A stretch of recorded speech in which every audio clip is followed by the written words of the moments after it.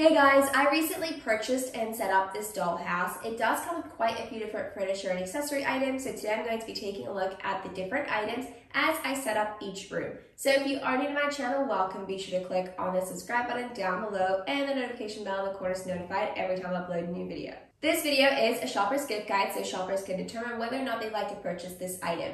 So there is meant to be a dividing room on the top level, but I just opened it up just to make that one room, as I prefer the study and the bedroom to be together. And then we also have multiple different rooms on the other levels as well. I've already organized the furniture pieces, so the furniture that's meant to be in a particular room is already going to be there, but I'm just going to be setting it up so it looks like a realistic house. So let's go ahead and style the first room.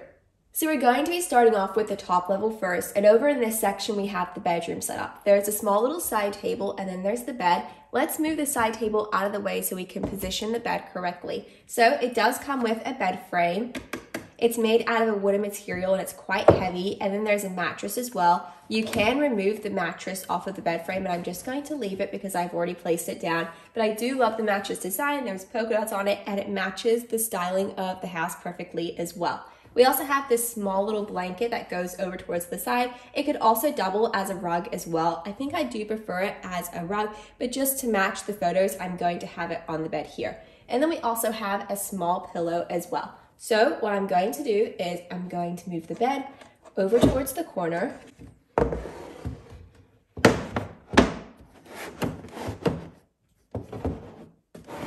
And I'll just push it over towards the side, and then we'll add the pillow right over here. And then all we need to do is add the side table. And just before we add in the table, let's go ahead and fix up the pillow. I'm going to add it over towards the corner of the bed. And as for this curtain, I'm not a huge fan of it. It's just a classic cloth design, but it's very creased. I could add some sort of ribbon and attach it and move it towards the side here. I might end up replacing it. It is very easy. You just have to cut this here and then you can style it again, or else I could iron it. I'm not sure. I'm just not overly happy with it. I'm definitely going to change it later on, but for now I'm going to leave it and I'll just move it over here and hopefully that stays in place. So let's add the side table right next to the bed here. I do love how it matches the bed as well. It's very similar in style. And this plant will be going over towards the other side of the room, so we'll just move that out of the way for now. This fish is not a part of the side table either. You can style it wherever you'd like in the house itself. What I do love about this item in particular is that the drawer does remove. So you can have it like this and you can display different accessories and items, or else you can place this right at the bottom, or else you can have it where it was originally styled. I do really love this. It'll be perfect for any room setup. I'm going to add that over towards here, and then we'll place the fish there. And as I am trying to match the photos of how they originally styled the house, I'm going to place the plant over towards the shelf here. I love this shelf so much because you can add books, miniature decor, and accessory items, or plants. You can definitely add more items along here, and it's stuck in place, so it definitely won't fall. So here we have an overview of the bedroom completely styled and set up, and what I love about it is that there's hardly any furniture or accessory items in the room, so they've kept it very minimal and it's not overly cluttered. And that's the same for the rest of the house as well. So if you take a look at the back, the wallpaper is different because this is meant to be two separate rooms. One side is plain pink and then the other side is more of a polka dot. This is actually the wall that's meant to go in between the two rooms, and it's meant to stand up like that. I do love the rustic design of it, but I just love how open this is, and it connects the study and the bedroom together. So I definitely prefer it as one room. So here we have the study section of the room. We have a pot plant, a desk, and then a chair as well. So the pot plant, I love how the pot is a light pink color. We'll move that out of the way for now. That's just made out of a lightweight plastic material. And as for the desk, we'll add that over here, and it doesn't have to be a desk. You can definitely just have it as a side table featured in a room setup, and this removes as well. So you can have it like this and you can show all the different accessories like books and smaller items. You don't have to have the drawer there. There are a few accessories inside, and they're for the corkboard. We'll be showing that later on. We'll place that there. I do love this chair so much. It's made out of a lightweight plastic material rather than this wooden. But we'll just add that over towards the side, and then finally the pot plant can just sit over here. So here we have the corkboard. It's just sitting on top of the desk, and I did screw it in place as a part of the setup instructions, so it definitely won't fall down. So here we have an overview of the setup on the top level. We have the study over on one side and then the bedroom section over towards the other side. I do love how minimal it is. There's hardly any accessories or items, and it's styled exactly the same as the original setup. So let's go ahead and move right along to the next room. We are now up to the second level of the house, and this is the living room. There is a chair with a few cushions, a TV, and a TV cabinet as well. So the first item we'll be taking a look at is the chair. It is very lightweight, and this is made out of a plush material, so it seems very comfy. And then there's 2 extra cushions. So this hardly has any stuffing inside of it. It is very thin. You could have it as a seat cushion like this, or else you can have it as a cushion sitting up. I'm going to have it sitting up like that. And then we also have a decor pillow as well. It has a gorgeous floral design. It's so pretty. And I'm just going to place that over towards the side of the room. And as for this item, it is the TV with the TV cabinet. So it seems like they're looking at the ocean. There's a dog and a few people and some binoculars as well. It's made out of plastic material again, and it's not interchangeable. There's no slides you can change out of it. I'm sure you can stick a photo in front of it if you'd like to change the TV, but it is a wonderful addition to the house.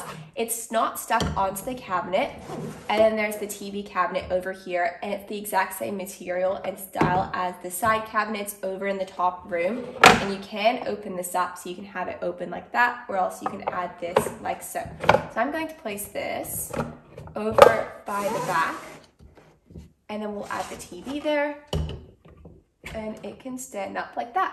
And in case if you're wondering, here's what the outside of the house looks like. It's blue, and then we have these window shutters that are pink. They are stuck in place, so you can't actually open and close them. They're just there for decor. But this accessory item here is interchangeable, and I wish this set came with more of them. I'd really like 4 of them. There's only 2, so I just have 1 on either side.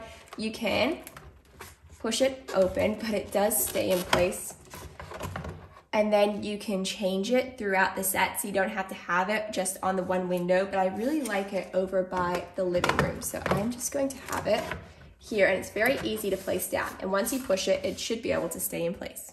And the smallest room in the house would definitely have to be the bathroom, and it's over on the 2nd level, and there are a few furniture pieces and accessories that we have to style it in order to make it look more like a bathroom. So the first item we have is the shower, and that can just sit over towards the side. There's a gorgeous pink shower curtain, and then there's a storage section towards the back. It does look very realistic, and all of these items are made out of a lightweight plastic material.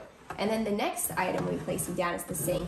That can go right in the back corner of the room. And then we also have the toilet as well. The seat does open, and then so does the lid as well. So we'll have that over there. And then we also have this towel. There's a towel holder here, which I do like, and I love how it's a part of the setup itself.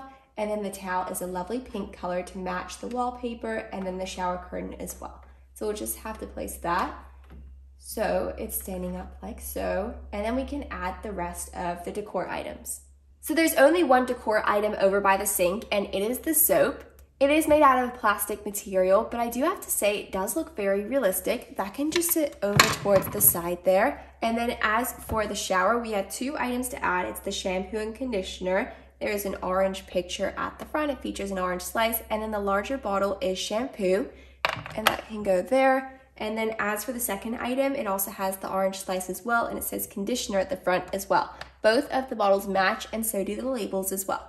And over by the side of the sink here, there is an opening, so you're able to add in the mirror. There's 2 holes, so you're able to screw it in place, and that's what the back of the corkboard looked like as well before I attached that. I chose not to. I'd rather not have the mirror there, but I think that's a great option if you'd like to style it that way too. The second level has the living room over towards one side and the bathroom over towards the other side, and I've added the different furniture and accessory items they show in the original photos, so I tried to style it as similar as that. So the living room is very simple. There's only a small chair in there, but you can definitely add in a couch if you'd like, or another chair. And as for the bathroom, I don't think you need any more items besides that. You have the sink, the shower, and the bathroom. You could add a small hamper over towards the side for towels, but I don't think you actually need that. I think the bathroom setup's pretty good. Now it's time to go ahead and style the bottom level. So the first room is the dining room and the second room is the kitchen. So this room here is the dining room itself. It has a polka dot design over by the back. There's 2 chairs, a table, and a few different accessory items as well. I do have to say the quality of the table and the chairs aren't that great. They're made out of a plastic material. Seems quite cheap compared to some of the other items. I do love the chair, a part of the desk set over by the top level. I wish the chairs were styled more like that than this, but that's all right. We'll go ahead and style this. So here we have the first chair and then the second chair.